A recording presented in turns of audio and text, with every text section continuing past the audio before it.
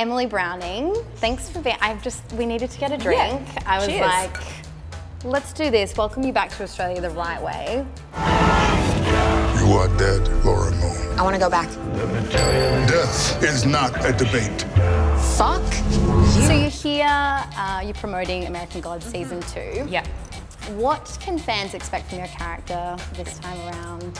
I think this season she finds a new purpose, and I think she maybe realizes that love isn't the highest goal for her, and that maybe revenge is a little more important. And I feel like that's slightly more in line with Laura's personality. So. Oh, I like that. Yeah. You've said before in interviews that you're just not interested in playing like the hot chick that says no Couldn't lines. do it. You should have known how to do it. I just want to know, like, I mean, obviously it's been a pretty intense past couple of years within Hollywood. Has that flow on gone through to roles now, and you're finding that there are more female roles that have agency and complex Yeah, I think so for sure. I mean, it's a slow process. Like, Me Too hasn't changed everything, but it's definitely changed a lot of things, and it definitely feels like we're moving a little quicker than we were beforehand. And it just feels like safer to be on sets now, and the knowledge that you can speak up now and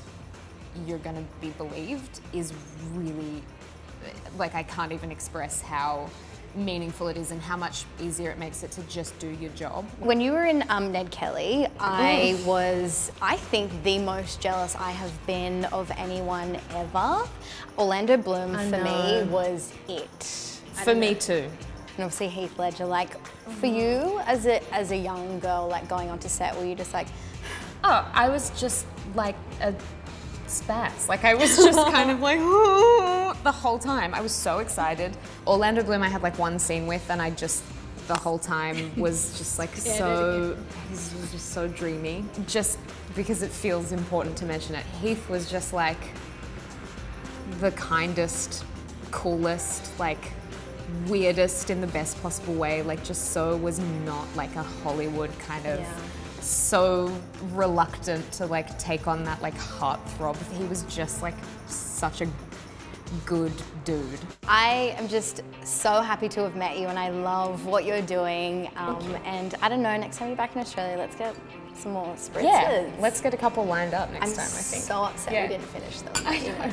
Pathetic. Actually, here we go. Yeah. Thank you.